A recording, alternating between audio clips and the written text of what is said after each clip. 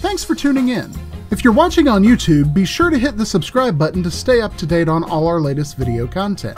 If you're watching on LocalGov TV, be sure to visit their website to see all of the content made for you by your local governments. Alamance County is pleased to present the Alamance County Commissioners Meeting.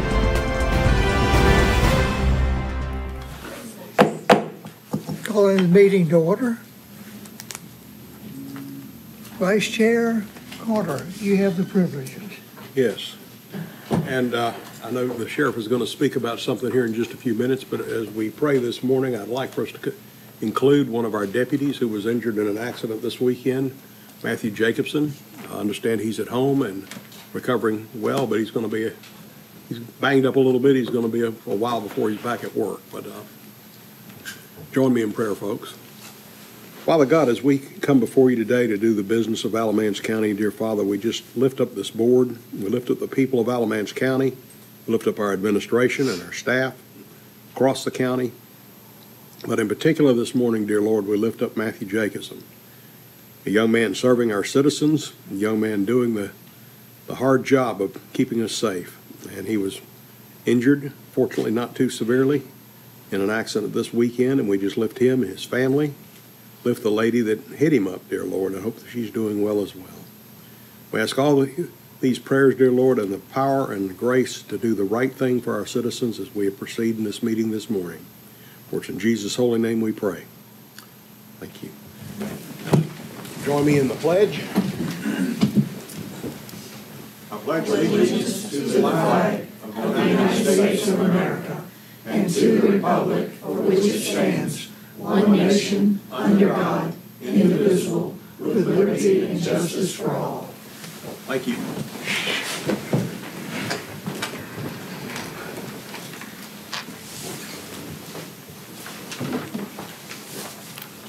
Motion to approve the agenda? Do I have a second? Yeah, I'll second. Have a motion and a second. All in favor of the agenda indicate same by saying aye. Aye. Any opposed? Unanimous. Thank you. Okay. Ms. York, are you presenting? I wasn't prepared to, but I can certainly do that if you would like. Is there anything at their seats related to the budget award? As Ms. York is approaching, I will ask Jessica Moody, Ann Boland, Alex Norwood, Rebecca Crawford, Susan Evans. You have to come up and stand. Yes, sir. Sherry Hook, Bruce Walker, Brian Baker, and Heidi York. All to come forward, please. All right, I do have information I can share. It's in the packet.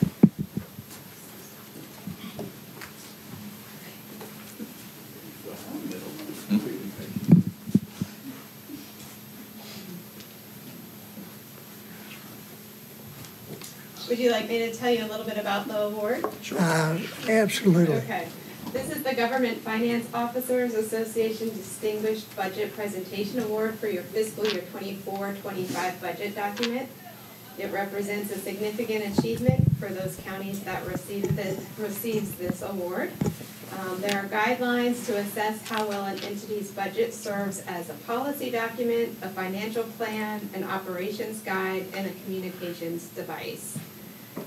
The budget staff has been very involved in order to get this award, and we had last year working on our staff Jessica Moody, who's still here, Anna Boland, a budget analyst, Alex Norwood, who's not with us anymore. He was an intern with the Association of County Commissioners Association. Of course, Rebecca Crawford, our Budget and Management Services Director, Susan Evans, our Finance Director, Sherry Cook, our Deputy County Manager, along with Bruce Walker, our Assistant County Manager, and Brian Baker, Assistant County Manager. I think I've got everybody. And we have a new staff member on our budget team. Rebecca, would you like to introduce him to the board? Sure. Over here. This is Brett LaFrancis. He is our new budget analyst that started 2 weeks ago now.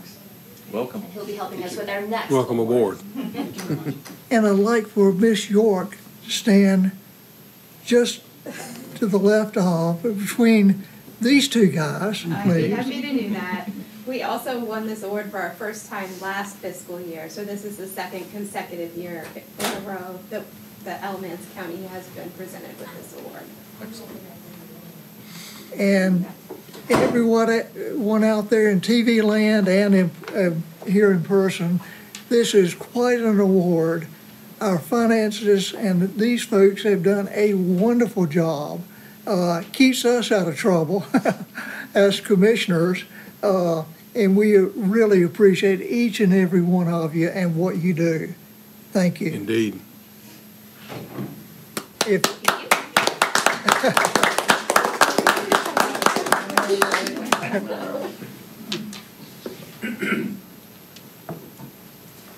Thank you.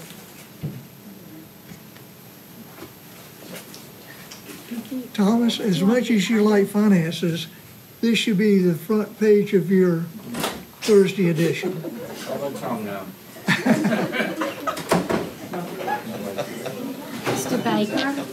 Mr. Baker, would you like to give us the full amount of money in October, just to go over every agenda item, just off the top of your head? I can handle all the budget requests. That's what I thought. Yes. In Give me time alphabetical order. to, if you give me time to call somebody. That would be usage. And Miss Evans? Yes, sir. As part of this, not recognition, but just acknowledgement, would you tell us about our last report on tax revenue data, sales tax information? Absolutely. Let me pull that up here. Give me just 1 second.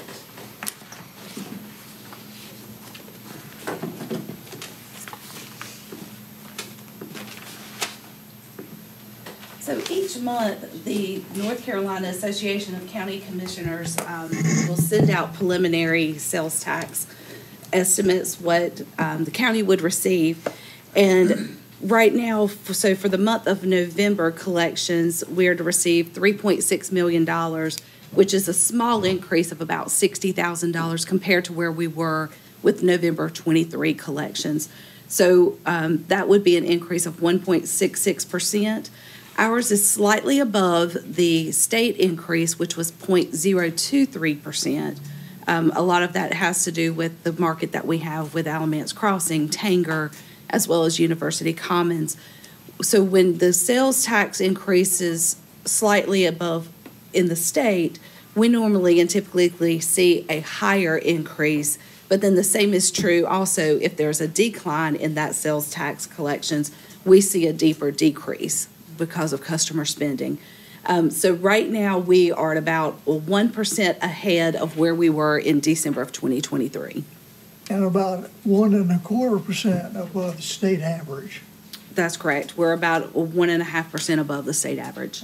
Thank you. You're welcome. I think that reflects the impact of inflation on our constituents. I mean, if you're having to spend more for groceries and gas, you're spending less, which we get groceries and gas, we don't get Correct.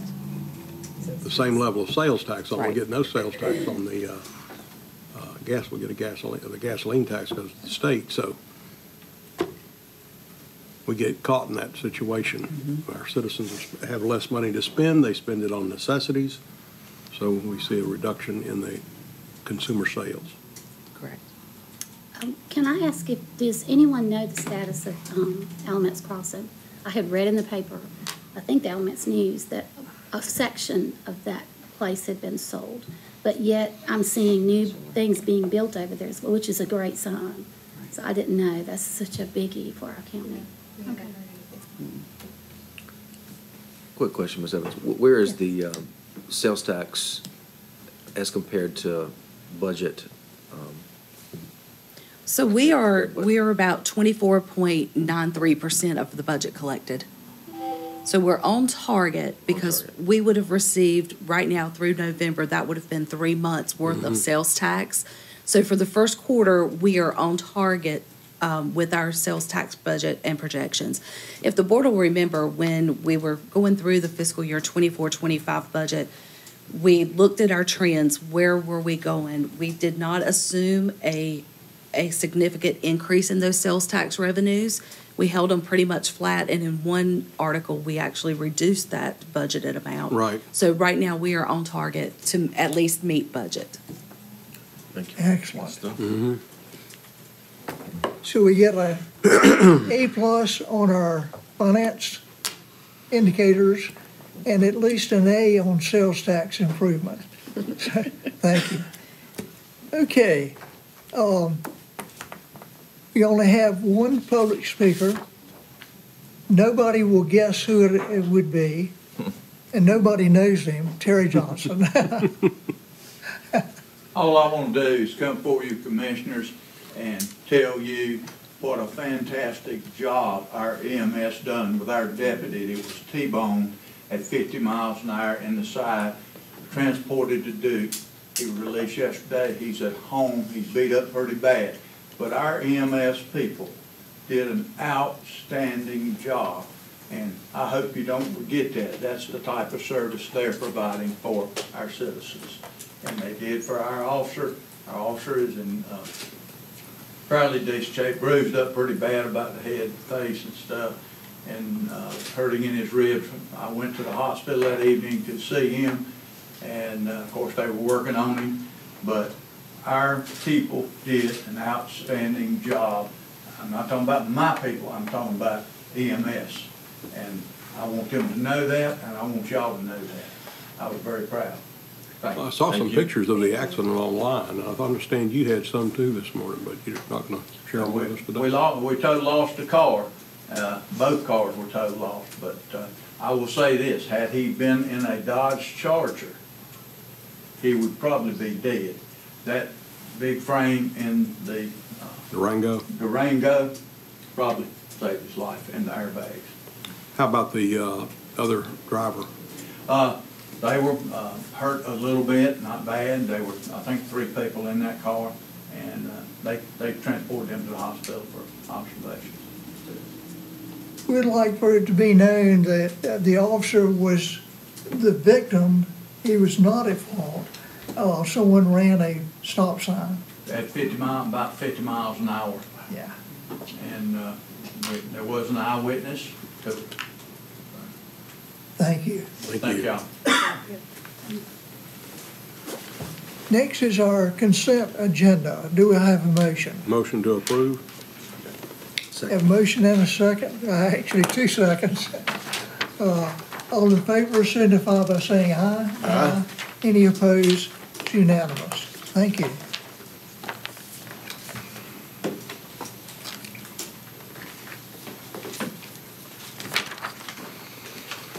Okay, Ms. Crawford.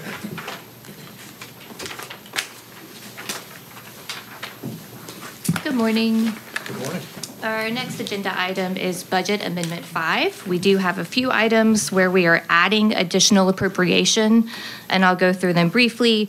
And then we are also requesting a final reallocation of our ARPA funding in preparation for that December 31st deadline. Our first 2 items will impact the general fund. That would be an additional award of $140,113.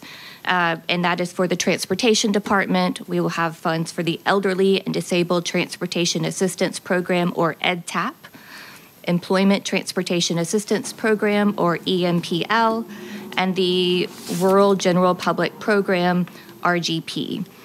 This requires a 10% match. However, that will be provided through active fare revenue with no batch in county general funds. Our next item is a $15,000 grant that was awarded from Camp Hope America, North Carolina, to the Family Justice Center. The funds will be used solely for Camp Hope-related program expenses, such as program fees, supplies, affiliation fees, and travel-related expenses. This grant does not require a county match. Next, we have our final reallocation for the American Rescue Plan Act funds. Our county manager has set a goal to fully obligate and potentially expend these funds by the December 31st, 2024 deadline. So that's why we're bringing this item to you today.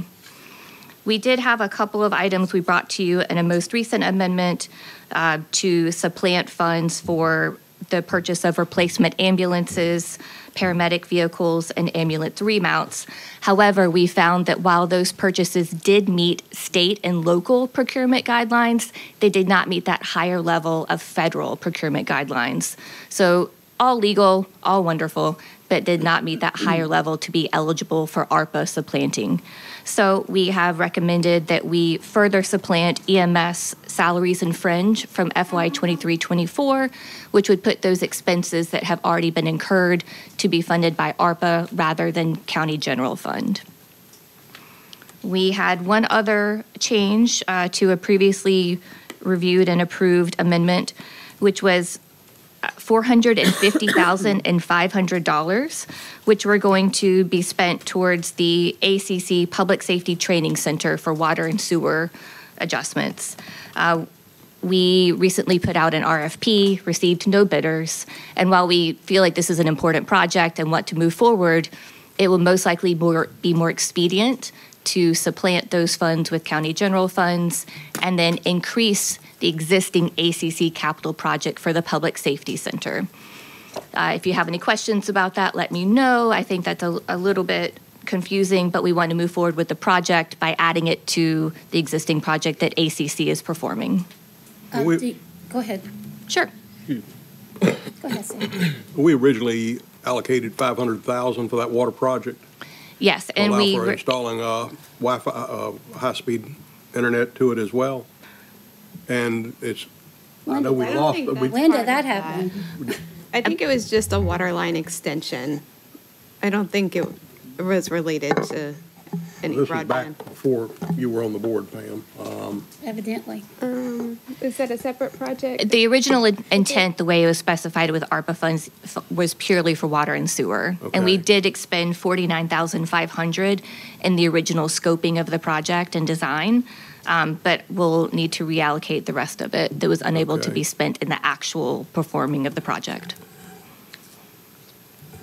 Steve, the internet part was, AT&T was already in the area and they already had high speed, so that was not, Okay, they did not have to extend the line, so they just put all of it toward the water. I remember that. okay. Would you rather me to wait when you're finished? Because I have a few questions. Sure, about that I'm project. almost finished, if that's Okay, helpful. thank you. Okay. And then there are a final few reallocations where we have fully spent out the project and had remaining funds and then reallocated them to make sure that our budget matched our actuals. And let's see, one of our last one was the mobile radio replacement.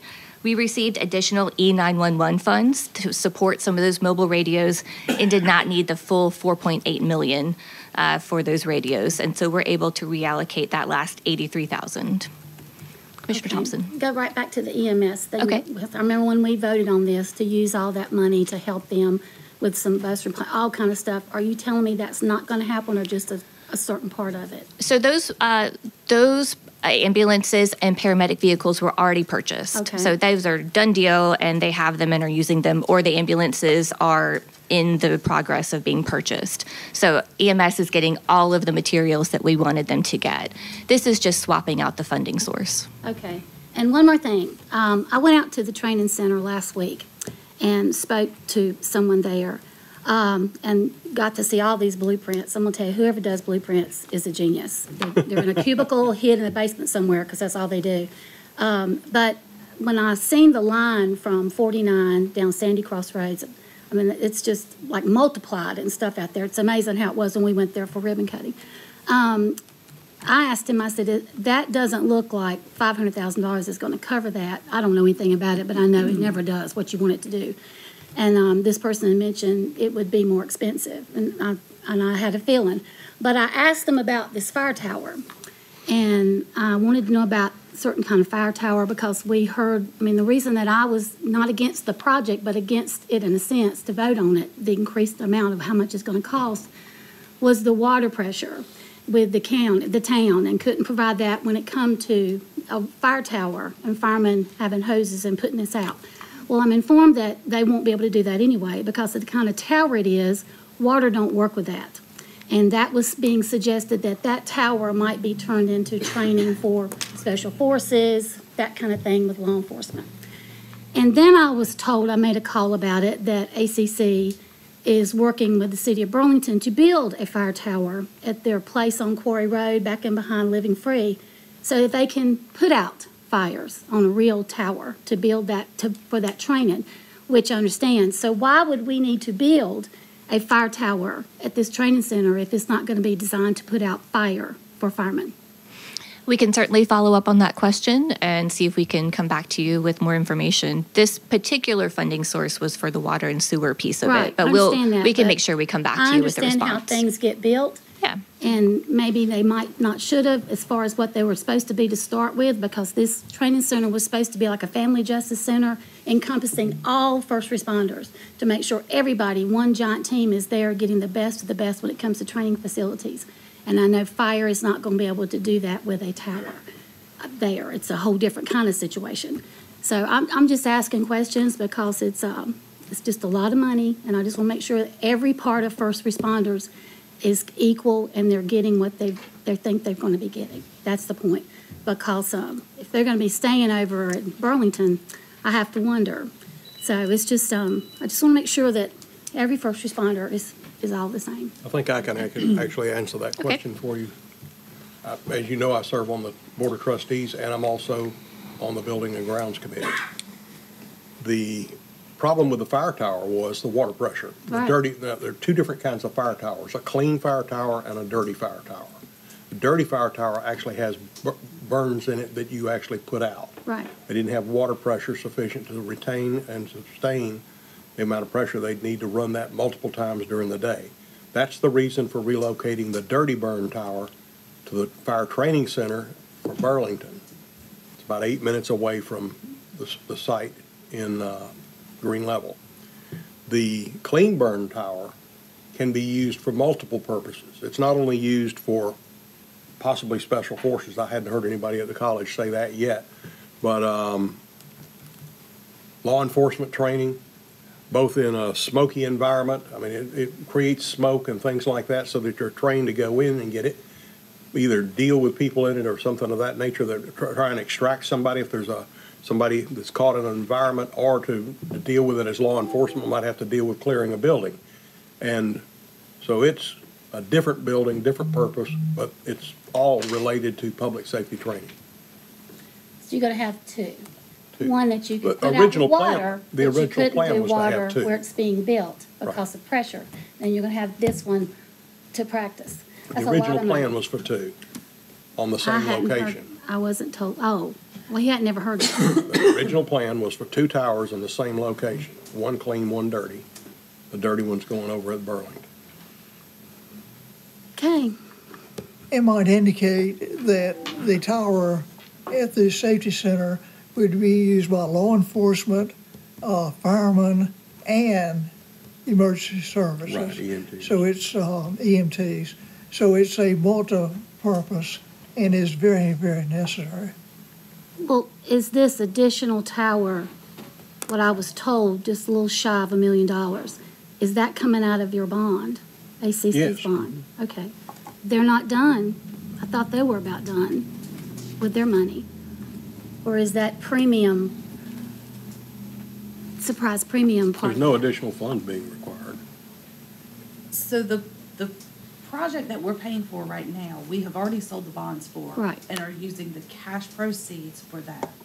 There is still a small amount, yes, due to accepting premium, that we have of bond par amount that has been authorized, but it has not been issued. So that's more debt when it's issued? If the county were to choose to issue that, yes. Okay. All right, that's all. I'll make the you. motion that we approve this. Do I have a second? I got one question as well. Do I have a I'll second? give you a second, but Go ahead. Thank Mr. Turner, Okay, go ahead. all right. Thank you. Mr. Crawford, I just want to make sure I understand. The supplanting funds and the ambulances, we had decided to use ARPA funds to supplant money that we'd spent on ambulances. We can't use it for that, so we're supplanting different funds that the county already is obligated to pay. So it's a $0 impact on the general fund. That is correct. Okay.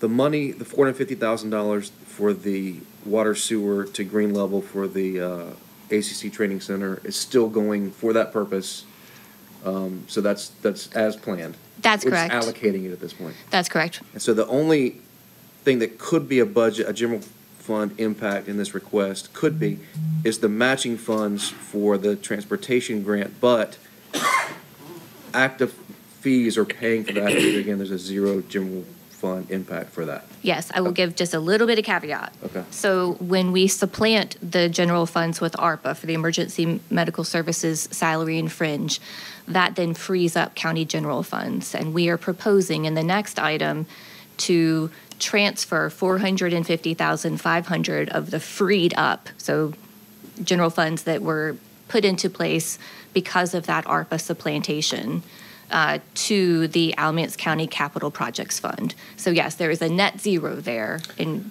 we're just moving it. Yeah, but haven't we already planned to use? I mean, we're already going to supplant money for ambulances. So why is it free up money if we were already going to use that money somewhere else? I think that is a very good point. We're just swapping it. So we're already going to have extra money anyway, That's correct. and this puts it to the capital fund. That's correct. Is there any concern about using the capital fund rather than holding on to it in this budget cycle to make sure we don't need it for something else?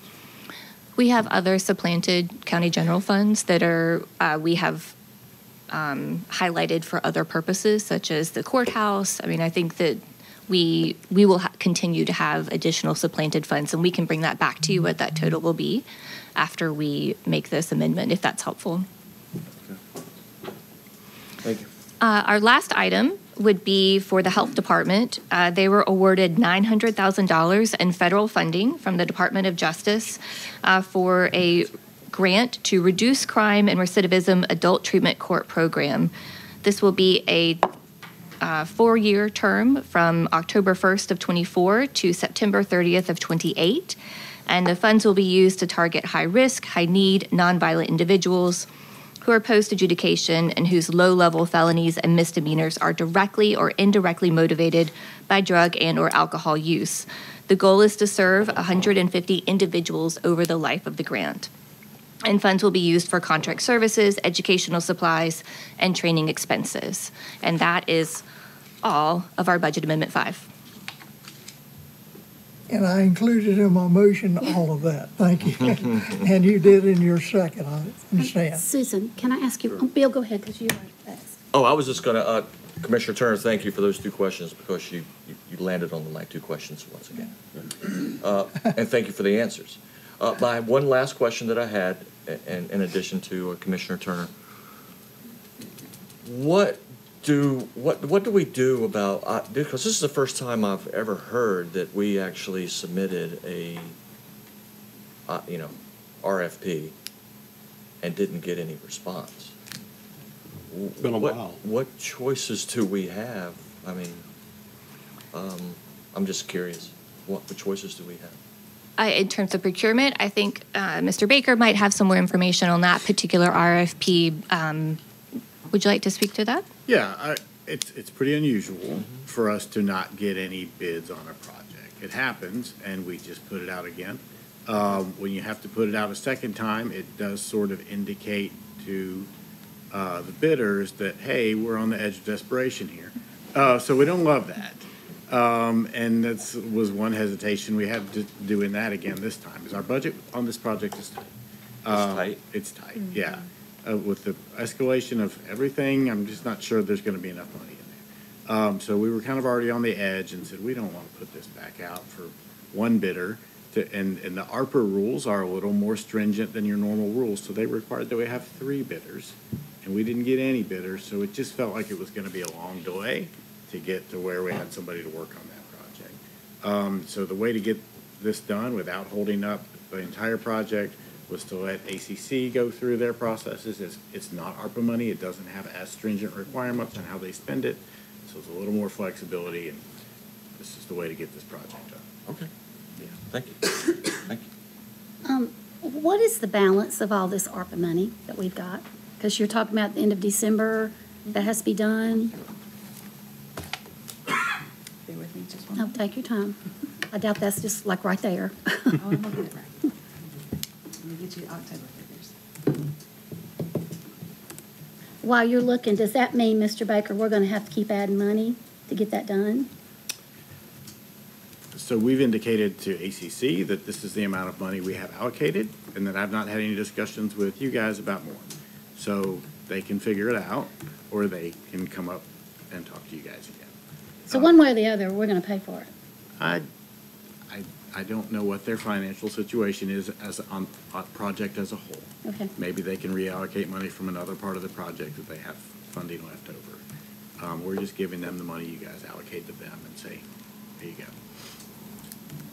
We have spent $25.8 million. So with this budget amendment, we will be appropriating the rest of the $5 million and then transferring what we need to the general fund. So that according to U.S. Treasury guidelines, the funds are spent, and then by supplanting expenditures in the general fund, we can then use those monies for another purpose. When you say the rest of it, any idea what that figure is? $5 million. Just 5 million? Yes, ma'am. Okay. All right, thank you. And the whole exercise here is to make sure that everything is allocated before the last day of December. That's correct. And then we have about an additional year to 2 get it years. spent? 2 years, excellent, to get it spent. But we are on track to fully spend way before that, Yes. Excellent. which is a huge accomplishment. Any other questions? Did you just say that we're on track to spend way more than that? No, faster. Okay, because she had a big old Sooner smile on her than 2 face. I thought, you have this bucket that we don't know about. No, Okay, faster. thank you, Faster sorry. than the deadline. No problem. Board members, any other questions? Here we have a motion and a second.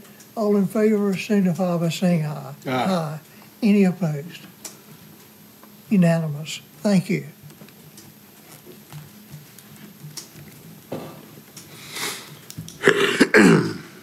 You don't look like Carmen to me.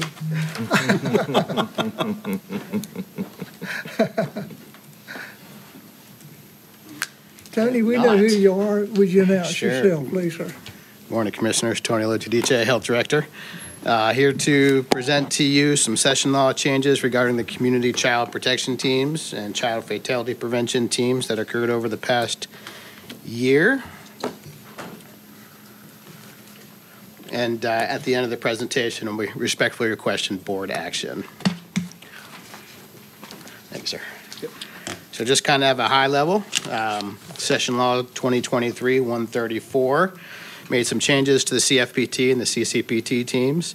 At the state level, it directed the Health and Human Service to establish a new office for child fatality prevention, and it directs a comprehensive restructuring of child fatality review systems statewide. At the local level, it merges the two teams into one unified local team for each county. And then additionally, which we'll be asking at the end, state law requires commissioners to determine whether the local team will proceed as a single county team or a multiple county team before January 1st, 2025, and I'll be making a recommendation. So just a little bit about what the CCPT and CFPT teams are. So the local community child protection team identify and respond to gaps in the county's child prevention protection response. It reviews active cases where abuse, neglect, and dependency are found. Reviews fatalities where abuse and neglect or known protective services. Reports to the Board of County Commissioners, the community, and does an annual report. And then the local child fatality prevention team reviews child fatalities. They do a robust review going through medical examiner reports, death transcripts, police reports, and other records. And they provide an annual report both to the Board of Health and the county commissioners. This is the makeup of the team. I won't read through every one, but for the most part, it's DSS, it's law enforcement, it's emergency service personnel, court personnel, consumers of care, and a whole host of other providers. At the bottom there, you'll see an asterisk. This is 5 additional community members selected by co-chairs. Prior to the session laws change, these 5 members were selected by the Board of County Commissioners, so there's a change there. All other selections by the county commissioners, so the firefighter, the law enforcement personnel, and the parent of a child who died before reaching their 18th birthday will still be selected by the county commissioners when those positions open up. Let me ask you this. I know that we have to appoint those. It also talks about 5 additional positions. So we have how many that we would authorize? So those 5 additional positions, there was a shift. So previously it was the board, now it's going to shift to the co-chairs of those 2 teams. They'll actually be selecting those 5. Thank you. So that's one of those changes there. So before you, obviously, I mentioned earlier that the board must select from 2 options by January 1st, 2025. And I'm going to give the potential benefits and challenges to both options so commissioners can see the whole comprehensive pictures of this. The first option is a multi-county team, so meaning it would be Alamance County maybe working with Guilford and Chatham and so on and so forth. So some potential benefits there is shared resources across counties, may support cross-county collaboration, and may increase the quality of reviews that involve a child living in multiple counties in the area. Challenges regard to option 1 are complex decisions of staffing and leadership responsibilities among multiple counties, really who will do what, who's in charge of what, how's that going to occur. So that wasn't really spelled out in the statute, so there's got to be a lot of work that has to be done there.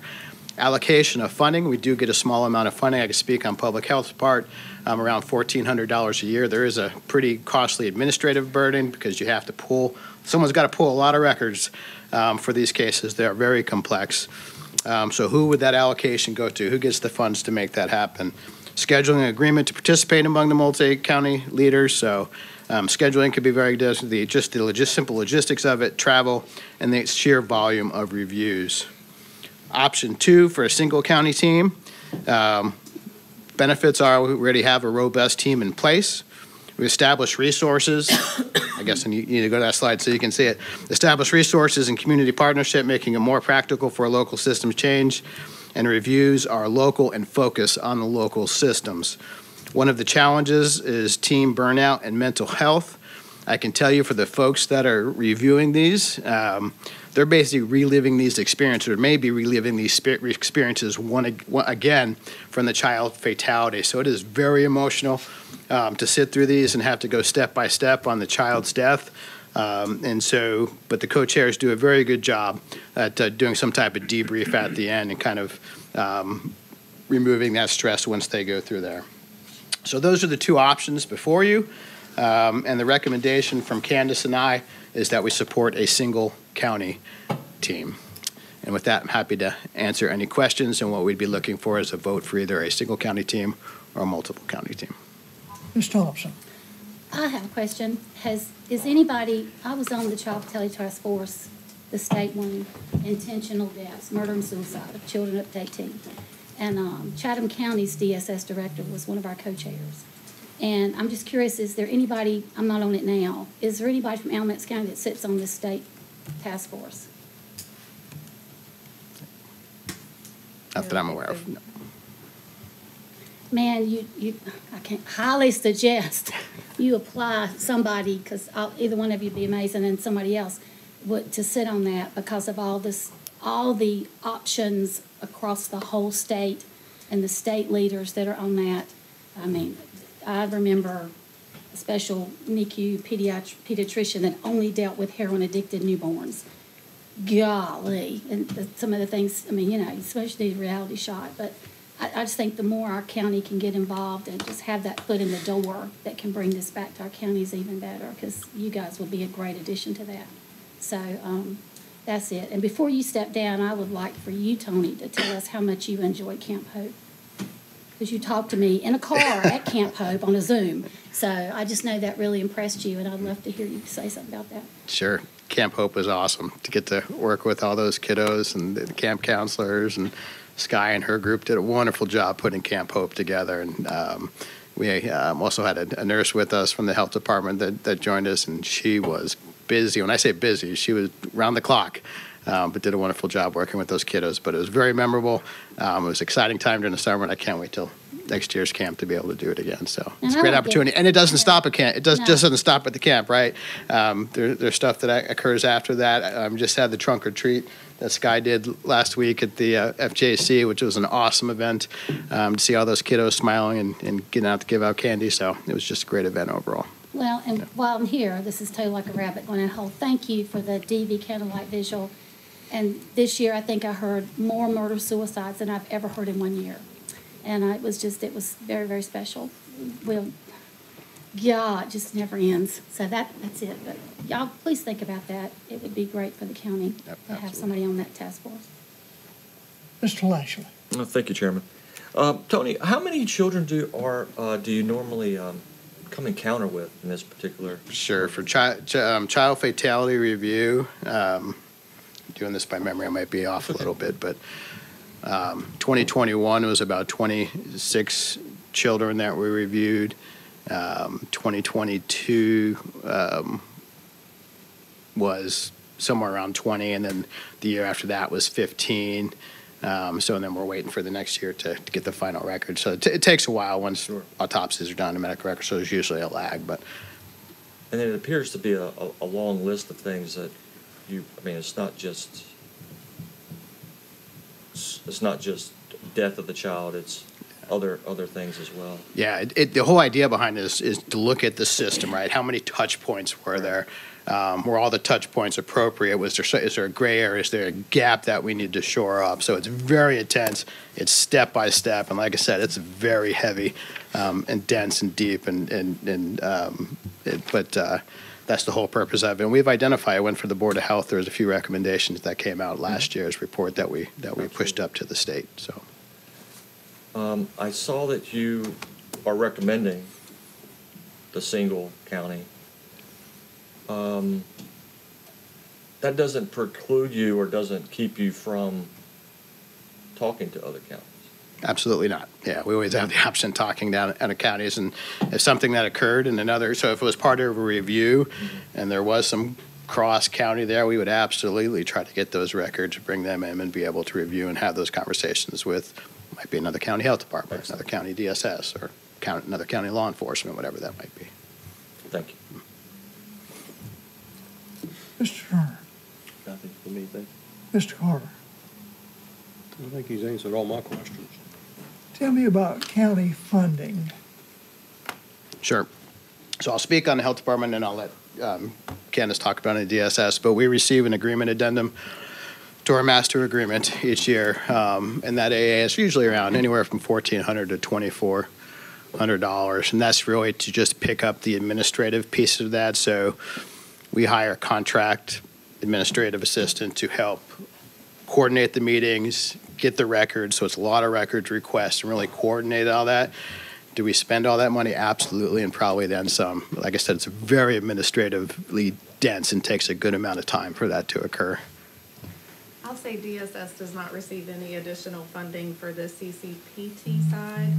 All of that is sent over to the health department, which will continue with this new model of merging the teams. That funding will continue to be streamlined through the health department. And is the funding adequate? We could always use more. Let's But we make do with what we have. Thank you. I do have one other question. How often does this organization or this group meet? Yeah, so it is done, so 4 meetings a year for both teams, so that's eight months out of the year they meet. And that will actually decrease a little bit as both teams merge. So really you have both teams, and it just makes sense from a efficiency standard just to bring them together and get on a consistent meeting schedule and be able to review those cases. I think the statute only requires 2 meetings, but. Correct, a minimum of 2. You could do more We than have 2 if more. need be. Yes, sir. Yeah. Are you seeing any child deaths with fentanyl in the house that they've come across? Touch is all it takes sometimes. Sure. I'm not saying there isn't, I'm not saying there not, I just don't recall it this I know this we hear particular- that all the yeah. time.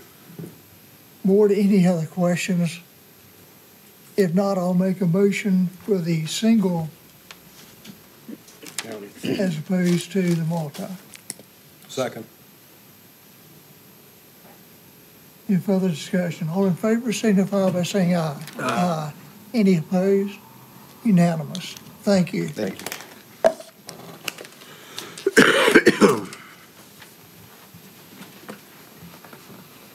Next item, I guess, is Sarah Towns and the Baker Tilly folks.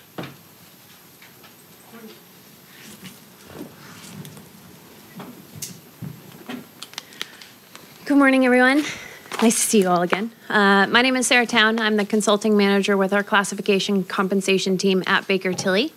Excited to present the results from our second phase of the market study in conjunction with HR. And so I want to be able to walk through our methodology, have an opportunity for you all to answer or ask us questions, as well as then the results of what we've done as part of phase 2 of the market. So there are a lot of items that go into determining compensation for employees. It starts very broad and big, which is your compensation philosophy, defining who is your market and what is your position in market. Organizations will take a lead, a lag, or a match philosophy. The current compensation philosophy for Alamance County is match. So as we look at the market and determine those peer organizations, our goal is to match at 100% at the midpoints or that what they're doing in terms of average salaries. There is hope that we could potentially lead in the future. And so right now, as we work through the 3 phases of the market study, we're taking a match compensation philosophy.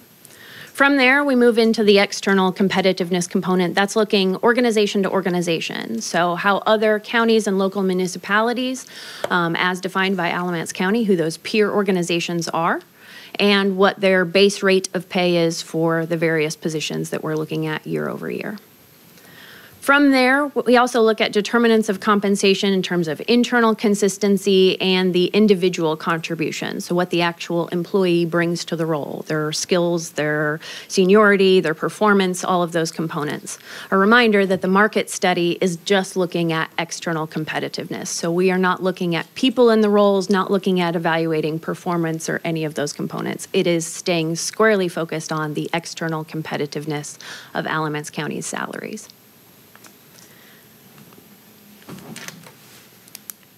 Maybe. How do I move forward? It's not. Thank you. So a reminder of our 4-phase process that we work through as part of this study. It starts with data collection. We look at understanding what is the current state in 2024 for Alamance County, any adjustments that we made from last year to this year in terms of position movement within the overall compensation structure. Then we're out to market, looking again at a third of the positions. I'll get into more what our market assessment focused on. Using the results of the market assessment, we made adjustments to the pay plan as well as the position grade assignments. And we're here now, final report, final presentation, and handing everything back over to the county for moving forward.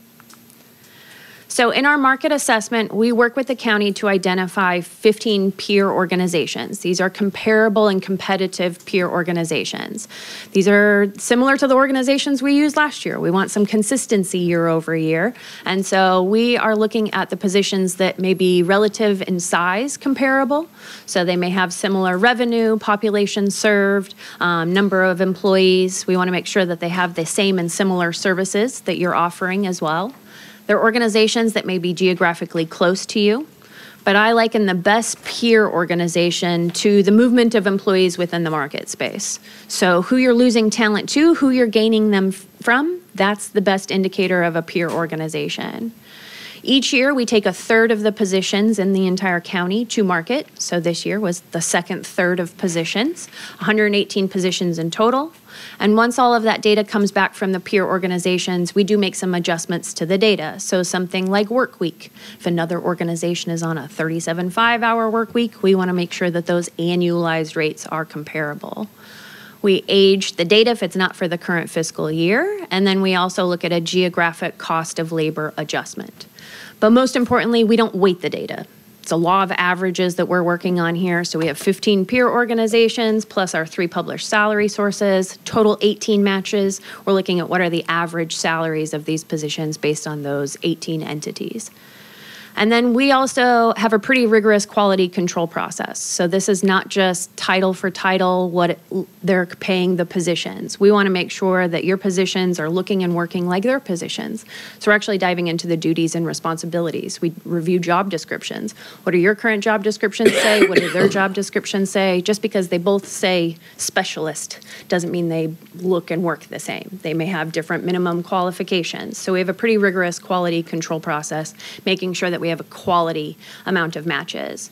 And then we also have to look at the significant number of matches. I know that there are parts of the county that want to compare themselves to just one or two entities, but we have to have a threshold of at least 3 to be able to calculate market value. Kind of hard to say this is the market when you only have one other data point. That's not the market, that's you against one peer.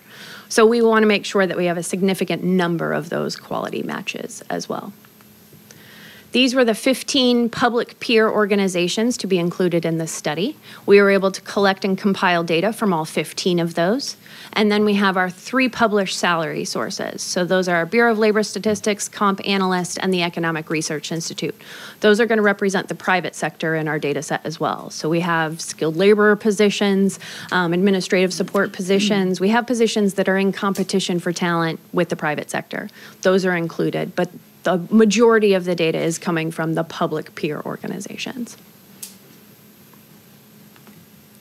A little bit more on that adjustment that we make to the data. So one of the components that we look at is cost of labor. It's not the same thing as cost of living, though it's taken into account. So cost of living is that measurement of goods and services in a given geographic area. It's housing, it's medical, it's goods and services. But what we're looking at is the cost of labor, or the amount of compensation in a given geographic area on average. And it's impacted by cost of living. There's an additional premium put on salaries for places with higher cost of living. But what this is really influenced by is that rate of unemployment, the number of qualified laborers to fill vacant positions. And this data comes from the Economic Research Institute, allows us to drill into a specific geographic area, determine what is that cost of labor. So we do this every single year. So Alamance County's cost of labor for this year is 92.3. That's off of a scale of 100. So you actually take Alamance County versus Alamance versus Guilford versus... Exactly. Yep. So we take that same indicator for each of the peer organizations. So we start with what is the cost of labor in Alamance County, and then what is that cost of labor in Durham, in Wake, in Guilford. We look at all of them, and then we know and understand how much to adjust the data either up or down by, because they have a higher cost of living, higher cost of labor. So this is the adjustments that we make to the data. Overall, the majority of the organizations, there's only about 4 of them that are being adjusted more than 10%. But this is not indicative of what they're actually paying their employees as well. So this is just looking at cost of labor and how compensation changes year over year. Some organizations are better about keeping pace with the cost of labor as it moves year to year. So this is what's helpful to be able to understand how you compare. We want to make sure it's a good apples to apples comparison, not making any adjustments or taking into consideration that cost of labor. Question. Sure. I noticed there's a pretty high adjustment there for Chatham. Curious, do we have any insight into what's driving that for Chatham County compared when the other 3 appeared to be Orange, Durham, and Guilford, I think. Yeah. So one of the things that we look at is just what that influx is in terms of growth rates within the area. So if there is a high percentage of growth rates, but also they're matching unemployment or they're reducing unemployment, some of this is driven by the private sector as well. It's not solely driven by public sector. Occurring within that part of the world. And so when we look at these geographic entities and we're saying what's happening in Pittsburgh or what's happening right now in terms of those growth, this is looking at how the compensation changes year over year. So this is all based off of a scale of 100, the United States average being 100. So right now, if we're looking at Orange County, Hillsborough right now has 104.3 cost of labor. That means they're 4.3% higher than the United States national average of their cost of labor. That's likely due to their growth just within the past year or two. Any other questions? Observation. Sure. If you look at each one of these, Orange County, Chatham County, just go through the list of the Durham County, they're all some of our highest taxed counties. Therefore, the high taxes actually increase the labor cost. Simple as that. It's a good observation. Mm-hmm. Good point. So moving into our market results, again, I mentioned that we carried 118 positions, or 33% of the positions, into the market this go around as benchmark positions. We're able to obtain market values for 94.1% of them, which is great because we want to be able to, our best practice says we need to calculate at least 50% to be able to adjust salary structures. So we're well above that threshold here. Great market data again this go around. Peers very active in sharing their data. So shout out to your peer organizations for being transparent in their data as well. But we also then prepare a variety of reports. We look at the average minimum, average midpoint, and average maximum of those peer organizations with sufficient data. While we look at the full range, we want to make sure that your minimums are competitive. Starting salaries, you're able to draw talent into the organization, but we also don't want you to become a training ground to where you train them in and then they leave for another entity. So we look at the full range, what's occurring at the midpoints, what's occurring at the maximum as well. And on average, looking at these 111 positions with sufficient data, the county right now is 4.2% above market at the minimum, 1.8% above market at the midpoint, and 0.1 really at above market at the maximum. And what this is indicating is that we're more competitive at the minimums right now, but we still have some work to do. But overall, as we adjusted and recalibrated everything last year, we're still taking that match market philosophy. We're looking really competitive. I'll caveat that with this is on average of the 111 positions that we looked at. This is not indicating that all of your positions right now are competitive. Some positions need adjustment. It's been a while since we've reviewed them in market, so this is what the market study is used to determine. We want to make sure that all of the positions in the county are market competitive, which is then where we take that market assessment data and we move into pay plan design and development. We're going to use that existing pay plan that we used last year, make recommendations for adjustment, and then we go line by line, position by position to determine the correct grade assignment. So we review 362 positions every single year. And then we look at then the implementation as well. Once the grade assignments are determined, we look at then where people are at within these ranges and prepare some cost implementation scenarios. So this is the current pay plan that Baker Tilly proposed and was adopted last year. It's an open range pay plan, meaning it's open from minimum to maximum. Employee salaries could fall somewhere between those ranges. And then we also have 37 grades. They're numbered 100 through 136 right now. We have a tailored range spread. The range spread is that distance from minimum to maximum. And that's tailored to match the learning curve of the positions. Shorter distance for positions that could get up to speed quickly. Larger range spreads for positions that may need more time. As they have supervisory responsibilities, a variety of tasks, that learning curve is a little bit wider. Right now, the starting minimum wage is $14.44 an hour. That equates to a $30,042 a year annual salary. And so what we take is then, what is the market telling us in terms of adjustments that we need to make to this current pay plan? And we move into our proposed general pay plan. So when we say that our goal is to have Alamance County match at market, or taking a match market philosophy, what we're talking about is this midpoint, which is why I've highlighted that column. Midpoint represents when somebody is fully proficient in the role, not just meeting the minimum qualifications coming at entry level, but what is that midpoint or market value for their positions. So we look at all of the positions that are in grade 100, and on average, what is their market value? That's what we align to the market. We use a regression analysis to help us understand what is that distance between each grade and how to keep those range spreads competitive. Based on our adjustments, the starting minimum wage would increase to $14.54 an hour, overall equating to an annual salary of $30,250. So like I mentioned, once we have the adjustments to the overall pay structure, we go line by line, position by position to determine grade assignments. This is because positions move at different rates in the market. Some positions are really hot jobs right now. They're really competitive, so we need to make sure that we're competitive as well. Others, move up consistently, and so they're already appropriately placed.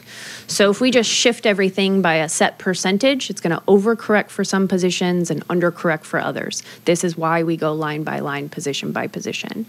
So this is a sample of the market data from this year as we look at it. We look at Alamance County's full ranges. So we look at the minimum, midpoint, and maximum. I'll just point you to that shift supervisor in central communications, that third one down, or fourth one down. So right now, the current minimum salary for that position is $46,617, and market is telling us that's closer to $51,692, or market is currently 10.9% higher than Alamance County. Blue, market is higher. Red, market is lower, and that's normal. Each year we see red and blue arrows because we're reviewing each of the positions on a 3-year cycle. It's been a while since we evaluated the positions, and so we want to make sure that we're looking at what's moving very quickly in the market right now and what may need some more adjustment to keep competitive. And then those averages that I mentioned, the 4.2 at minimum, 1.8 at the midpoint, and 0.1 at the maximum, those are on average of all of these positions. So when we are placing a position into a grade, we're not looking at the person in the role at all. Again, this is position-based. The goal of that is we may have an employee that is very valuable to the county. They've spent a long time in the position. They're a great high-performing employee. But the reason why we look at positions is because if that employee wins the lottery next week and they're out of here, the position still exists. We need to understand what is the value of that position. So we don't look at the person in the role. We're not looking at performance. We're not looking at their length of service. We're not even looking at their existing salary. When we're making a recommendation for a grade assignment, it's based on the position. Supervisor-subordinate separation, does the career progression make sense? And then driven a lot right now by the market midpoints. What on market is on average paying for these roles. So we looked at the preliminary grade assignments. They were reviewed by the county's project team, and we also reviewed these with leaders last week. So one of the things, once we have those grade assignments formed, we do look at then the implementation scenarios. So where are people falling within these ranges? How do we make the commitment to continue to move people towards their market value for a position? Currently, a large portion of the employees, about 415 of them, or 39% of the entire workforce of Alamance County, have been in their position, their current position, for a year or less, which means they've been promoted to a new position relatively soon, or they've just newly been hired. So about, again, 39% of your workforce right now is just within a year or less of their position. And then the majority of the employees... But this position, not hire. That's correct. Yeah, so they might have been newly promoted. They might have been with the county for 15 years but made manager last year. We're looking at where are they at within their manager position range, which if we've developed well-developed career progressions, as the county has done, people are consistently moving forward in those roles.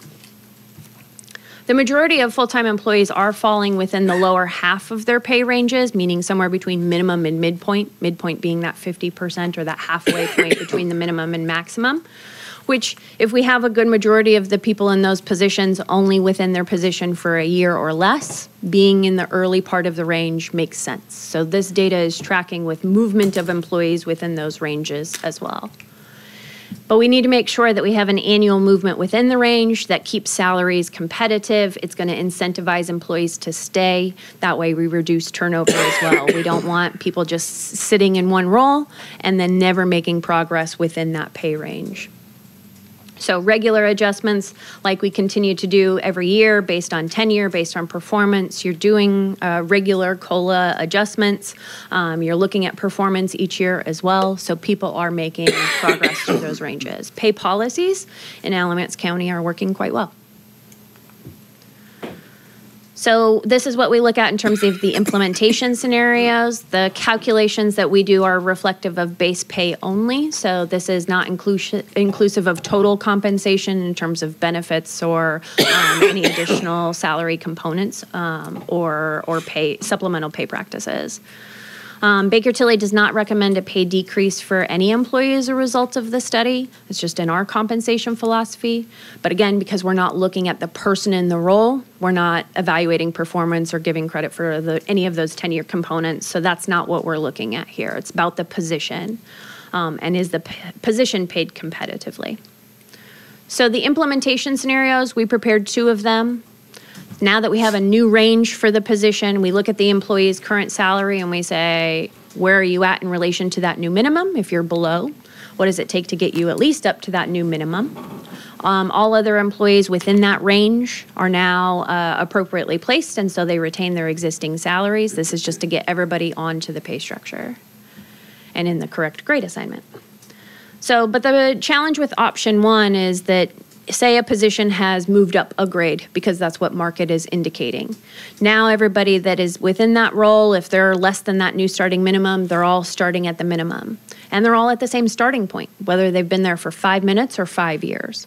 So the option 2 is meant to build in some of that additional separation back in. Where should they be given this individual has 1 year of experience within the role, this one has 5 years of experience within the role, somebody else has 8 years of experience within the role. We want to build in some additional separation, which is what option 2 is meant to look at. And so overall, our recommendations are to approve the proposed pay plan and adjustments to the position grade assignments, adopting an implementation scenario that's going to address and meet our compensation philosophy as well as our business goals, one that is fiscally attainable and sustainable over time. And then we'll just continue to do efforts exactly like these. So mainly reviewing the classification and compensation system, moving forward, reviewing the next third of positions next year, which will complete our 3-year cycle. From there, we can reevaluate, are these peers the right peers that we need to be looking at? What positions are carried to market each year? But we want to get through this 3-year cycle, making sure all of the positions are competitive. And then one of the other recommendations I do make is that Alamance County right now look at some kind of form of internal equity component. Right now, the only metric for determining grade assignments is external, what the market is paying. It would be great to understand how the positions within the county compare to each other. How do these 2 managers compare, even though they sit in very different parts of the county doing different work? Not all managers are created equal. Some have higher education and experience requirements. Some supervise more people. Right now, we don't have a mechanism for understanding internal equity. And as I mentioned at the very beginning of this presentation, internal equity is a component of determining pay for employees. And so that is something that I highly recommend Alamance County look at in the future. And with that, I'll answer any questions anyone has.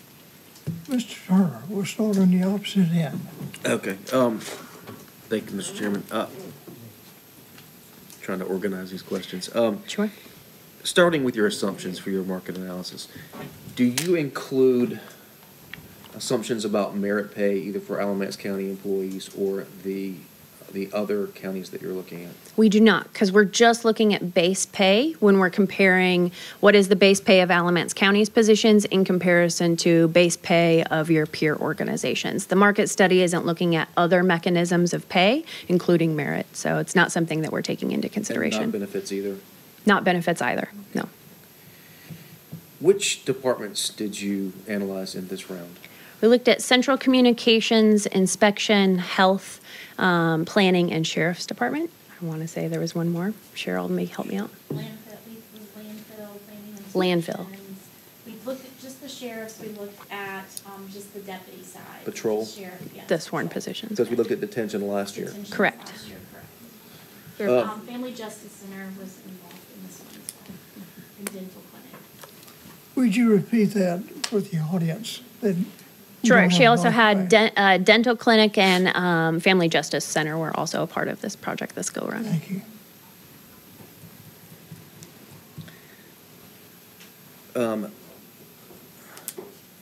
Part of your market analysis, did you look at whether the pay for each of the comparators was sufficient to fill vacancies in those comparators? No, so we're not looking at vacancy rates of the peer organizations either. We are capturing some of that by looking at the cost of labor. Some of that metric that we use from the Economic Research Institute is looking at their rate of unemployment and their ability to have qualified laborers for those positions. The idea there is that each organization is looking at how labor or cost of living is changing year over year and making adjustments to their salary structure, just like you do, with that in mind. Some organizations are better about keeping pace with that cost of labor rising. Others are lagging behind. So if you didn't include that, is an assumption in your work that if a county is at market, then they should be filling their vacancies? Yes. So this is looking at overall on the average. So we're not singling one out or the other. It's a law of averages that we work on. But what is that average market rate for the positions? If 15 of your peer organizations are paying near or at that market average, then everybody should be competitive in what that looks like. So if there are instances, for instance, with hard to fill positions within the county, yeah, such that your assumption no longer holds for those positions, do you account for in your model a carve-out for hard to fill? So one of the things that we look at in our initial assessments is understanding when was the last time a position was evaluated. Because we're on this 3-year cycle, positions move annually, but some positions kind of stay pretty steady and consistent over time.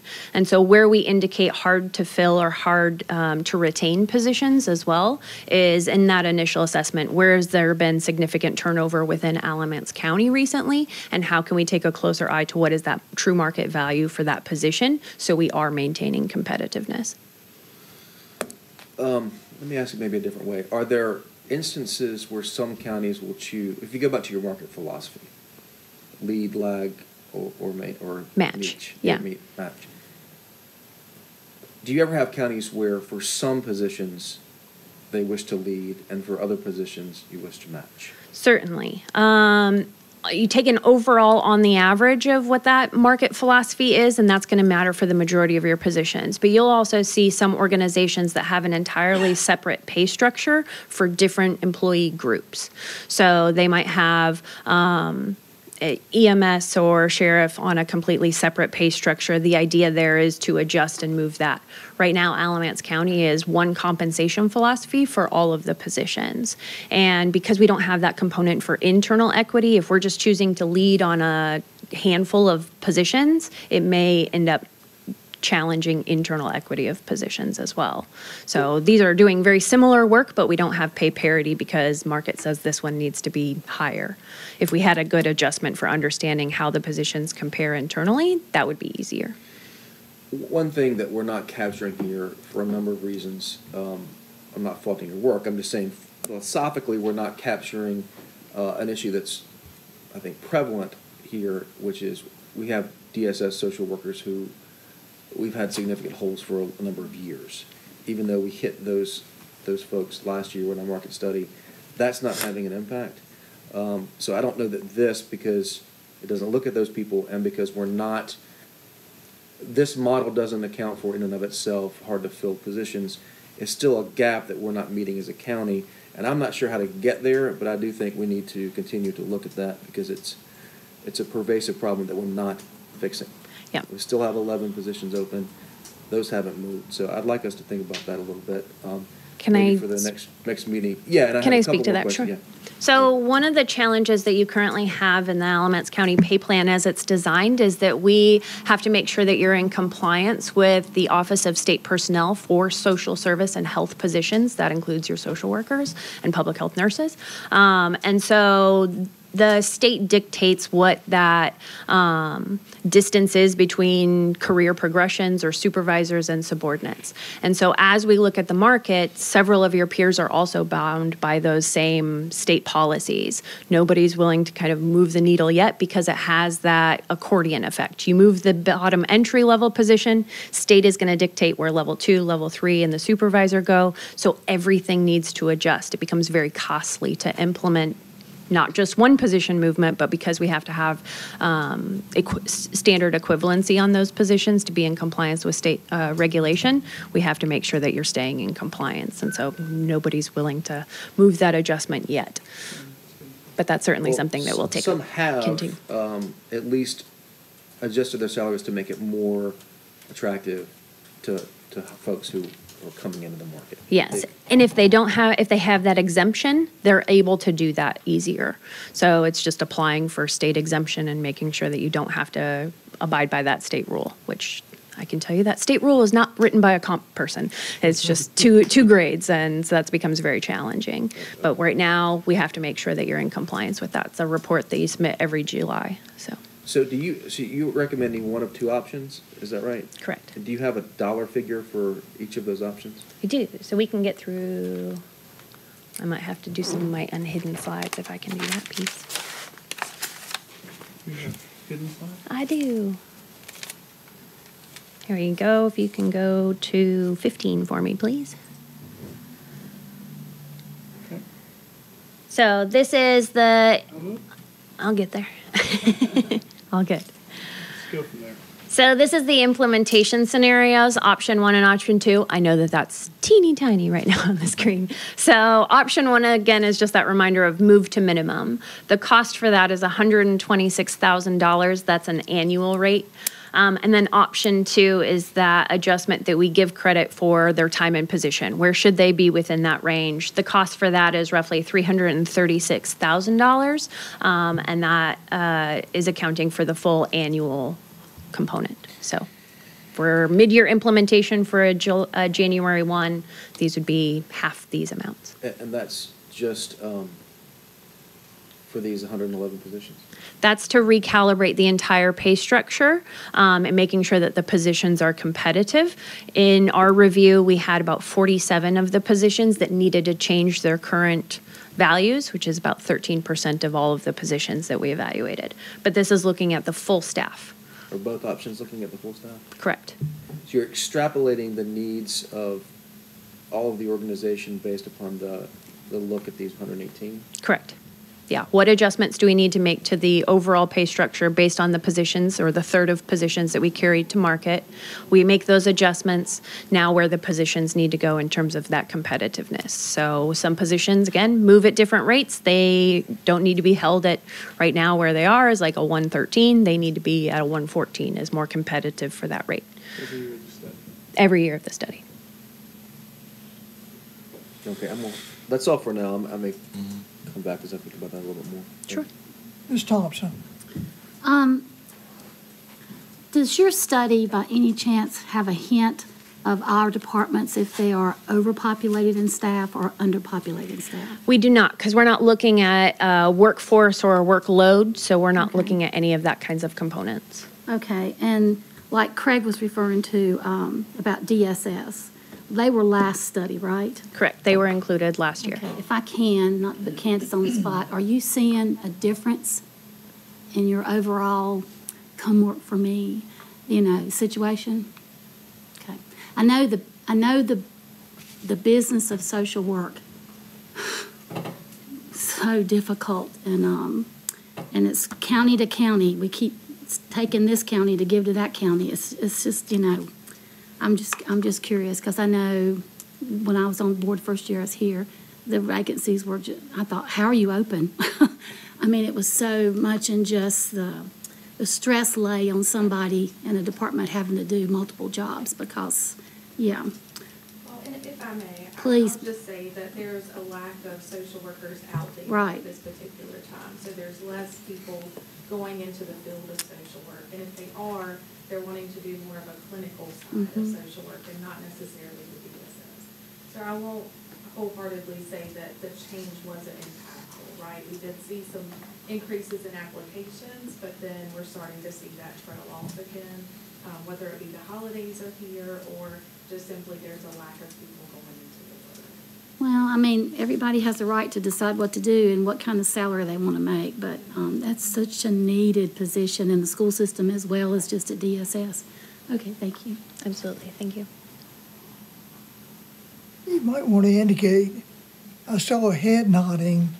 with Ms. Thompson's question, but that did not translate into the audience. Are you asking Your me? question was, with DSS and their study last year, did the salary increases impact retention? Is that your question? Sort of. Well, we still have high vacancies Yeah. at DSS, unfortunately. I have to keep thinking about this study, and that what it is looking at is the structure of our pay, the minimum, midpoint, and maximum. So at the end of the study, we can say, yes, our pay structure is competitive with our benchmark peers. But what we're seeing in job offers of actual employees is that our benchmark peers are not making offers at the minimum or midpoint, right? They are bringing in employees very high in their pay scale. And so we're still facing that competitive challenge, is that there is such a high demand for employees who are doing the kind of work that we do in county government, that although our pay structure is competitive, the market, what we're seeing in terms of job offers is really shocking. Have we identified, Like, this doesn't look at actual pay, it looks at our pay structure. It doesn't look at actual pay until we're deciding whether or not that person needs an adjustment. It's looking more at the structure. That's have we identified who the, for lack of a better term, the culprits might be? It is Attracting everybody. people that are trying to pull people away from us? We know, Particular counties, we or- know in the past that it's been some of the bigger counties, the Guilfords and the Durhams and the Wakes. Right. But I can tell you anecdotally that the smaller counties have really upped their games, and we're seeing employees get offers that are staggering. Thank you. Which will affect your work going forward, but not in this moment. Correct. Well, no matter where your county line is or your state line, you got abuse and violence everywhere. And these jobs with some law enforcement, anybody that's doing face-to-face, really hardcore, difficult stuff, people are not running to them, they're running from them. Some of these jobs have a target on their back, which is unwarranted. It's just unbelievable, the level of what we're facing now. I had somebody tell me a long time ago that every person needs their own police officer. And I'm starting to wonder about that, because we see with just everything seems to just be, it's a time of hot messes, because so many areas of, we're just failing in society. And we see that in your own people, we see it everywhere. And we just can't get ahead of it. Can't pay your way out of it, but you've got to pay people a good wage to do this kind of work, because it is hard. It is hard. It is so hard. I don't think you can ever pay anybody enough money to do these kind of jobs, because of what goes along with it, you know? You wake up the next day and you still got that in your head. It just doesn't stop when you go home. So, Mr. Lashley. Thank you, Chairman. Ms. Town, thank you for your presentation. Quite fascinating. Thank you. I also like the fact that, Heidi, that you mentioned what we see and some of the things that we're encountering, that the cost of labor is screaming higher. And it's like not just the low positions. Yeah. So I'm not really certain what I'm not really certain what you do here. I think it was very interesting you mentioned the state of North Carolina and some of their things with DSS, the accordion effect. Yep. I'm just going to ask a question off the cuff because it's the first thing that comes to my head. Is there anything that we could do through our state representatives to see if there's something that they could do for us? So about, sort of help us? I'd say half of the counties that are on this list are also bound by that same state exemption. Yep. And so getting rid of that would make a lot more freedom and flexibility for counties to be able to be competitive with market, to be able to retain and even recruit to hard-to-fill positions. But then we might positions be that are in the hard. back in the same situation that we are now if that was to occur. That's why one of the pieces that I am recommending is that internal equity, is because right now you're just at the whim of market. And market, for certain positions, has been screaming for the past 24 months as we've conducted various market studies across North Carolina. They're hard to fill, they're hot jobs, and so there's been a lot of competition for talent around those types of positions. But having an internal equity component is like the skeleton of your pay structure. And market doesn't care about supervisor-subordinate separation. It doesn't really look at career progression. It's going to say, this is the value of this position this year. The next year, it could go up by 10%. The year following, it's 2%. But you adjusting the salaries each and every single year just at the whim of market is what could be costly in the long term. Having that sense of internal equity of how these positions, how those two managers compare to each other and how they adjust each year is more sustainable over time. Thank you. Mr. Carter. It sounded like you might be recommending a multiple tiered plan, for example, one plan for the Sheriff's Department, another plan for DSS, another. Not at this time, no. So we still are proposing one general pay structure for all of Alamance County. Because you are in compliance and need to be in compliance with state law, having everybody all in one pay structure makes the most sense for a unified compensation philosophy for all of your positions. But we've been in a situation with the Sheriff's Office for, as best I can recall, at least 3 years, where we've been down between 40 and 50 staff. DSS has been down every year. EMS has been down every year. We're not able to fill these positions with the current plan, it doesn't appear. I don't know. I'm just kind of struggling with, how do we come up with a plan where we can find a way to fill positions so that we aren't constantly playing catch-up ball with keeping people out there to take care of our citizens? Yeah, you're already doing the right steps, so I'll reassure you with that piece. Doing a third on a 3-year cycle, evaluating the positions, is what many of your peer organizations are doing as well. Once that full third cycle is done, we can then start to understand, how is the overall structure need to change? Are these peers even our peers anymore? What is that movement of employees within the market space? So after the 3-year cycle is that reevaluation time. What can we do differently to make sure that we are still competitive? Adjusting the structure each year is also helping, maintaining the competitive pace. But our goal right now is a match market philosophy. If the goal is in the county in the future to lead market, that may also help some of those components. Right now, it's 100% match at that midpoint. If we're wanting to be competitive and you want to say, we've looked at these 15 peer organizations, we want to lead by 3%, by 5%. Even just that incremental difference can make a huge difference in terms of the competitiveness of your salaries. So if we were to look at a lead perspective at a 3%, hypothetically, what would be do you have any insight into what that impact might be? I don't have it right now. So as we looked at developing the compensation philosophy, we're still sticking with this 3-year cycle of a match market philosophy. Once that 3-year cycle is over, just in terms of equity, then we can look at redefining our compensation philosophy. Again, that kind of first slide is what I want you to remember, is like, it starts with compensation philosophy, then defining our market, then we go into the positions. Once we get through the 3-year cycle, we can start to look at, has our compensation philosophy changed? Are we no longer a match agency, but let's take a lead market philosophy and see what that looks like. Commissioner Carter, we actually saw this firsthand when we were dealing with the Sheriff's Department. Sure. When we jumped up and actually went into lead, we started getting dozens. But it's got to be implemented with a contract that requires retention.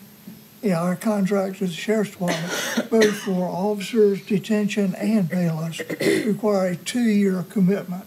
And without that, you're, in my opinion, just throwing money away. But with that 2-year commitment, you have retention. Well, I guess one of my thoughts is if we look at that's in that department is a lead. Yes. If we look at a lead philosophy versus a match. What was the? A match philosophy. Match philosophy. And different levels of it, what would be the impact on the budget, I guess is where I'm going. What are we looking at from a cost perspective if we take a different philosophy and try to factor it into the budget. You know, is a lead philosophy with a 3% lead, what impact would it have on our budget planning for next year? Where do we want to stay? Do we want to stay at match and be playing catch-up ball, or do we want to try and change where we're trying to go? And I think we logically look at that at budget time, not in the middle of the budget. Well, but now's the time to start talking about looking at it. Absolutely. That's why I bring it up. Yeah. Good point. Yeah, we got one more of the 3-year cycle to be able to evaluate the next third of positions and do the same process of evaluate what adjustments need to be made and where do the positions go and change. And then once that's kind of concluded, it's what can we do different on the next 3-year cycle. I do have one last question. Just looking at that slide, that's the slide that I'd like to concentrate on. Sure. Going forward for the next part of our study. And just, Susan, I just want to see if these numbers look right for you. I see a proposed salary of $64 million for 1,066 employees. That seems about right. You know, when we sat in this seat 4 years ago, that number was in the low 50s. So we have done a considerable amount toward this because this board's been focusing on this. And I think going forward, we need to focus on it a little more. And I think that if we focus on the proposed salary number, to sort of answer what Commissioner Carter was, where he was going, that this is a number that you could focus on going forward to see how we're doing right on the lead part. And you may actually want to focus on that number going forward in the next budget to see if we're making any headway. Like that 64 number, you know, if it's 10% higher to get you to $70 million, I'm almost certain $6 million would be a considerable amount of money to address these issues that we're having with salaries from DSS to the Sheriff's Department down the road. I mean, because right, $6 million. And if it's any consolation to this board and to the citizens of Alamance County, we're in the process of reevaluating 76,000 parcels in the county that hadn't been done in 30 years. I think you're going to find a considerable amount of things that you didn't know you had. And I think the tax revenue will come in to be able to address issues like this. Good point. Mr. Carter, I totally agree. These slides were not presented to us in advance, were not in our packets and or provided. Can we have these slides presented on our website? I think it's important that the citizens and county commissioners all see the numbers. Will that happen? Yes, it will. And Ms. Town, Baker Tilly did a wonderful job in this presentation. It was very, very fascinating. And I hope that the people in Alamance County will take a look at this information, because it's a lot of information there that could answer a lot of questions that they may have. Exactly. There's always questions about how people are paid, and one of the things of our team at Baker Tilly only does classification and compensation studies like this for local government entities. One of the only few agencies in the entire nation that do just focus on public sector. And I'm specifically located in North Carolina. I'm an App State grad. I sat on the faculty at UNC School of Government, so the fact that I can be here and impacting county government employees in the state of North Carolina with our work is our goal. We want to be able to make sure that transparency of how people are paid and why they are paid is not a mystery, it's not magic, it's a lot of math. And so that's all it really is at the end of the day. Well, thank you for your time. Absolutely. Thank you so much. Any other questions from this board? I have a couple, Mr. Chairman. Oh, sure. Ms. York, what is budgeted this year for Yeah. implementation of this? Thanks. We set aside or budgeted $400,000 for Phase 2 implementation. So the numbers that Ms. Towns showed you were for 1 year. If you were to go with option 2, that $336,537, a January 1 implementation would cost you $168,268. And Ms. Town, can you just again describe in layman's terms what option 2 does? Sure. So I'll start with option 1 because it's predicated on that. So option 1 is that move to minimum. If an employee's current salary is less than the new proposed minimum, Option one is just getting them to that new minimum. But now you have all these employees that are at the same starting place at minimum, whether they've been here for 5 minutes or 5 years. So option two looks at how long they've been in the role, years in position, and does a calculation from that new minimum, where should they be within that range, given a set percentage adjustment. This is a 2% per year in position from the minimum. And if their salary is less than that, they get the adjustment. If their salary is more than that, they're already appropriately placed within the range, they retain their existing salary. Again, we're not reducing salaries to match. So we're looking at just a 2% per year in position from that starting minimum, and then looking at the employee's existing salary, where is it in relation to that new figure? Okay. And then, I know we're not voting on this today, but this internal analysis that you recommended. Sure. Do you do that for the entire organization at the same time? Yes, we do, because you're looking at comparing all of the positions in the organization to each other. It's a one straight shot of what we look at in terms of classification. So this is just a market study, compensation market study. We also do classification at Baker Tilly, and it's all positions in the organization. Do you have a sense of potential budget impact for that analysis? Not off the hand, but I've been requested it from HR and the administration, so I'm working on preparing those figures. I mean, would you anticipate the last two times we've done this, it's been a pretty incremental increase. It's not been an exponential increase. Right. Do you have a sense of, if you do the internal analysis compared to what you've done here, do you anticipate it would be a bigger budgetary impact than? For some positions, because it's about that internal equity component, not what market is saying for the position, we also look, it's in conjunction. So we look at market, how does the market shift the structure each year based on our overall compensation philosophy. We look at then of like, is it a match or is it a lead? That's where the structure comes in. Internally, when we're looking at internal equity, is how do these two positions that are doing very similar work compare to each other, and should there be any kind of adjustment made to those salaries? So the impact overall to implement internal equity is negligible, but it does impact positions. It makes them more sustainable over time. Okay. They're not as subjected to market conditions and the whims of market. And let me suggest that, to answer Mr. Carter's question and following up on Mr. Lassie's comments about lead lag, I think it makes perfect sense for the county to have a hybrid philosophy, which is to lead hard to fill and to meet the remainder. I mean, that is answering the market. This is a piece of it, but that answers those hard to fill positions perhaps, and maybe a way to determine whether in the next budget cycle we need to look at that. Perhaps we could offer some kind of bonus program similar to the sheriff's program for DSS, and to see if that has an impact this year, such that it will inform next year whether we need to continue to look at those pieces or not. And I'm not suggesting a vote on that in this moment, but maybe we get some, maybe a recommendation for the next meeting on that. I agree.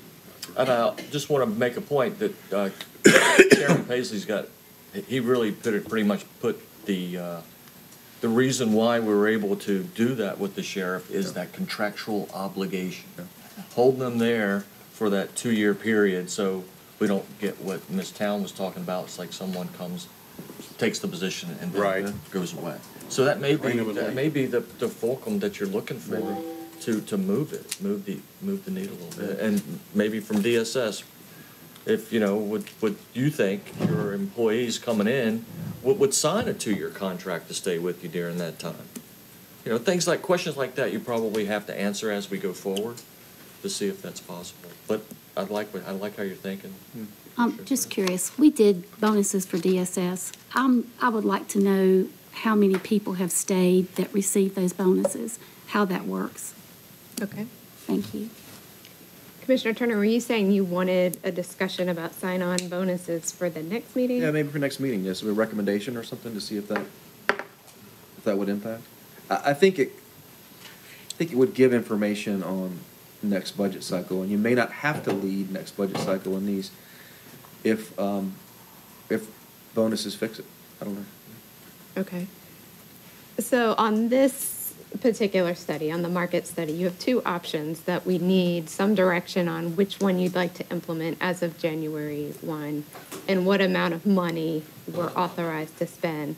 There's potential that some, because this is a snapshot of salaries, that there may be some changes between now and the January 1 implementation date.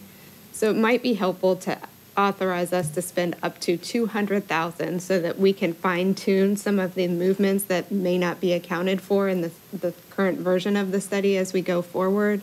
We also presented with department heads last week, and there are some cleanup issues that we have where maybe we captured the salary that we used in last year's, and they've moved with merit, they've moved with COLA. So we need some fine tuning.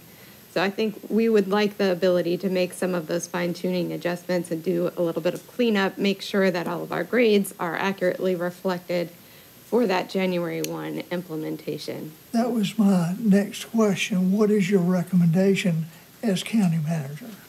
I think we like option 2. It is consistent with what you did for your phase 1 employees, where you took into account years of service in the position. It helps address some of that compression issue. We don't want to go with option 1 and then create more issues that we need to address later. Right. So I think we like option 2 with some additional funds and not have to come back, so that we can clean up some of the issues that we identified with our department directors. And is that $200,000 the recommended amount? That's our recommended amount. That's half of what you had budgeted, so you will still have a nice savings going forward in that. Yeah, I'll make a motion for that I do have recommendation. I have a question on that too. Okay. You want to go first? I think we both may have the same question. Right. I'm not sure. Okay. The 336 is for implementation, and we budgeted 4, and that's for. Yes. This is for the That's for a full annual. year. This is for a full year. So a So mid-year January is half of that Mid-year amount. would be that That's the 168,268 I quoted you. 168. Just dividing that in half. and then add 200 to it, which is still under the 400 you're saying, or? I'm just saying, it's 168. If you authorized us to spend up to 200, that would give us a bit of room to do some of the cleanup adjustments that we may need going. And we can always modify that later. Right. Correct. Well, my question's a little bit more focused. Okay. The $200,000 that you're talking about, is that for the 118 employees for this phase? So you're basically looking at, I don't know, right at $2,000 an employee if you were doing it by an average? No, so this is looking at the full staff. So this is, 1066. this is option 2 impacts all 1,066 county employees. Does everybody get an increase? No, it is based off of that adjustment to the 111 positions that we looked at in market and what positions are changing. If they're below, they're moving to the minimum. If they're within, are we accounting for their years in position and giving them credit for that? Understood. And I agree. This funding is coming from where? This is a separate amount we set aside just for implementation of this study. Okay, and I asked her this, and I'll ask you as our county manager, are you able to tell what departments we might be overpopulated in or underpopulated in? As far as, is our staff too heavy or is our staff too short? We can only do that by comparing ourselves to other, so I would need to do that sort of study. I Okay. would need to look at our staffing levels and compare those to some peers. Okay. I know that you and I have already talked about that issue, overpopulation, under, and so forth, and to some degree, you're already looking at those numbers.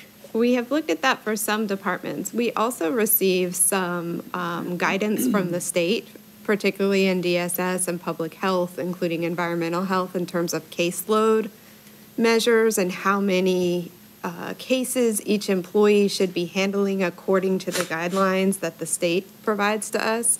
And I can say with much assurance that our caseloads far exceed what the state recommends or states that you're supposed to be handling as an individual employee.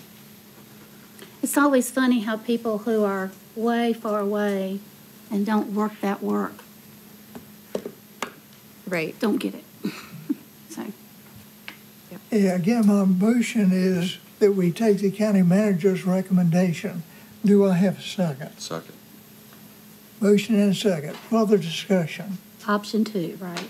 Option 2, well. Option 2, and with the- authorize up to 200,000 for the implementation of phase 2. Correct. Any further discussion? All in favor signify by saying aye. Aye.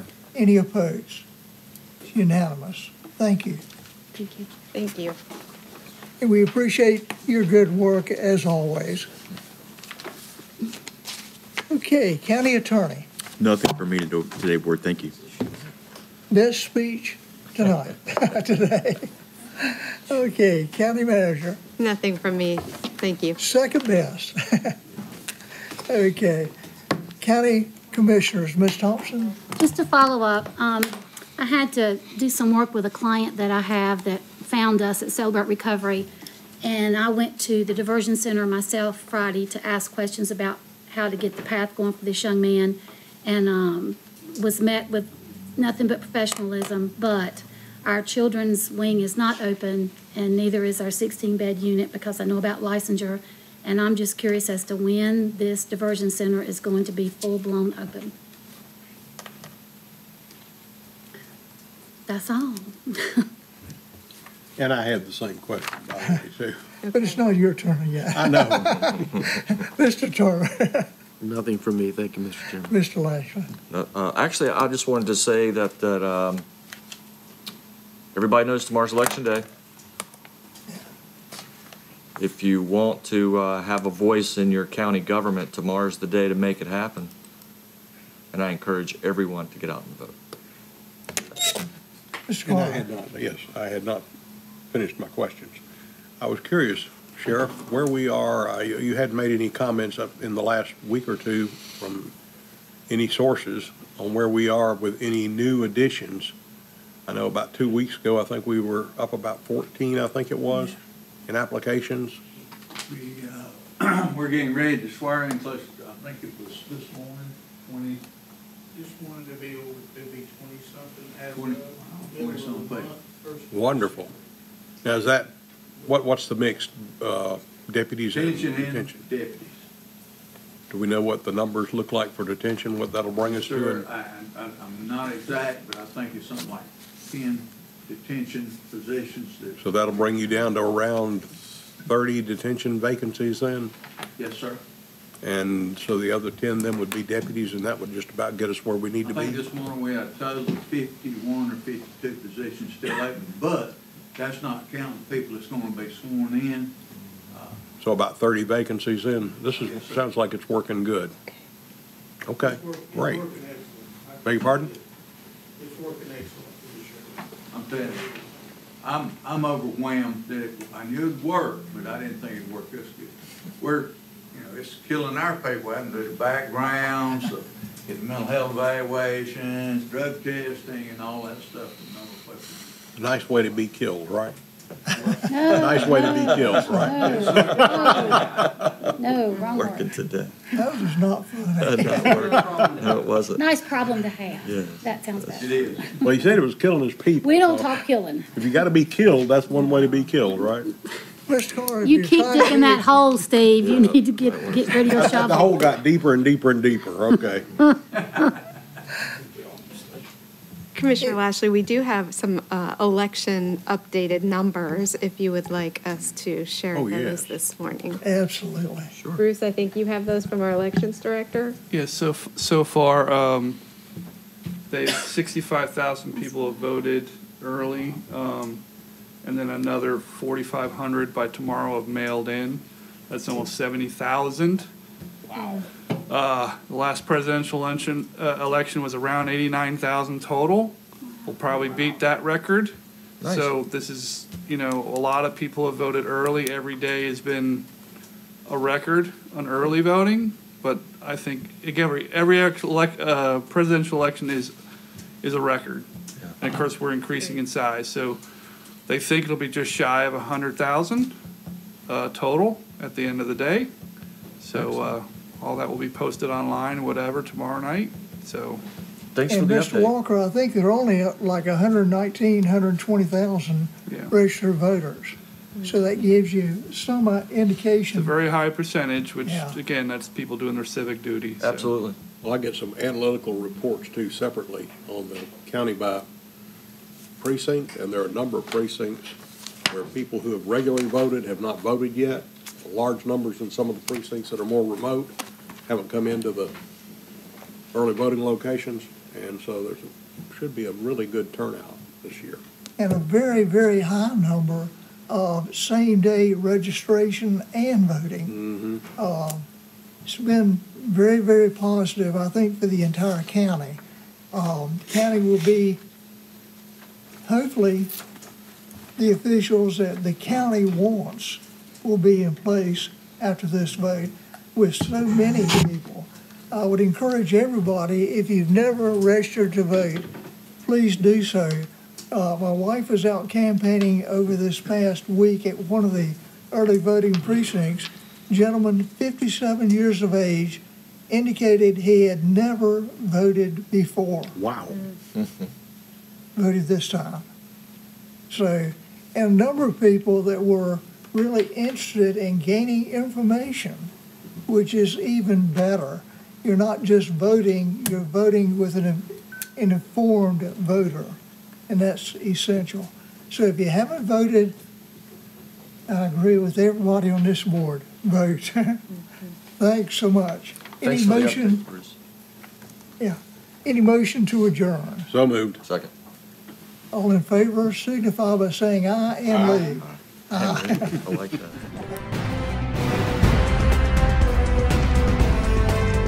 Thank you for watching the Alamance County Commissioners Meeting. Commissioner meetings typically occur on the first and third Monday of each month in the Commissioners' Chambers at the County Office Building at 124 West Elm Street in Graham. The first Monday meeting begins at 9:30 a.m. and the third Monday meeting begins at 6:30 p.m. Changes to the meeting schedule will be posted on the county website at www.alamance-nc.com. The video of this meeting will be broadcast on LocalGov TV. Please go to www.localgovtvnc.com for more information about their schedule and to see more videos produced by your local governments. You can also access this meeting through our YouTube channel at www.youtube.com/Alamance County NC or by clicking the YouTube link on the county website. Technical questions regarding this meeting's broadcast or production may be sent to our county webmaster at webmaster@alamance-nc.com. This address is for technical questions only. Comments and questions about the content of this meeting may be made to the commissioners themselves. You can find their contact information at the Alamance County website at www.alamance-nc.com. There you can click on the link that says County Commissioners to learn more about the commissioners, read minutes and agendas of commissioner meetings, and find other information about the County Commissioners. You can also send mail correspondence to County Commissioners, 124 West Elm Street, Graham, North Carolina 27253. Again, thank you for tuning in to the Alamance County Commissioners Meeting. Thanks for tuning in. If you're watching on YouTube, be sure to hit the subscribe button to stay up to date on all our latest video content. If you're watching on LocalGov TV, be sure to visit their website to see all of the content made for you by your local governments.